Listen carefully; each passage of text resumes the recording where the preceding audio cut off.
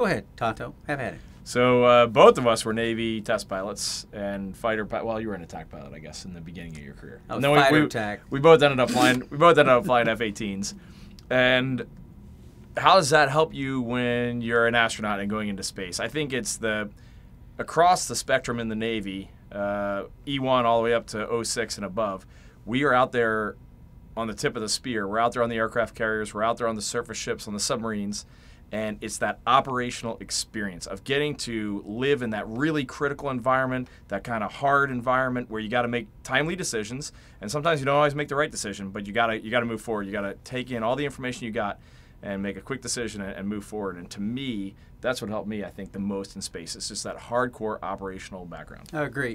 The compartmentalization, anytime you go out to sea, you leave your families behind. You've got the job to do. Very dangerous. Like we operate on the aircraft carrier flight deck. I don't know that there's a more dangerous place on the planet during flight ops. So you compartmentalize, focus on your job, always aware of things around you. And that's very important in space flight as well. But one of the other things I'll add is teamwork. I mean, trust.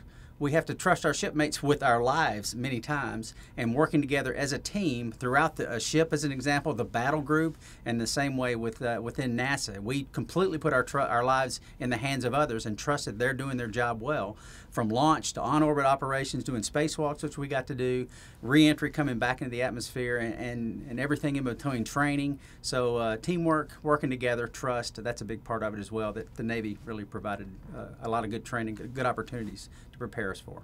Definitely.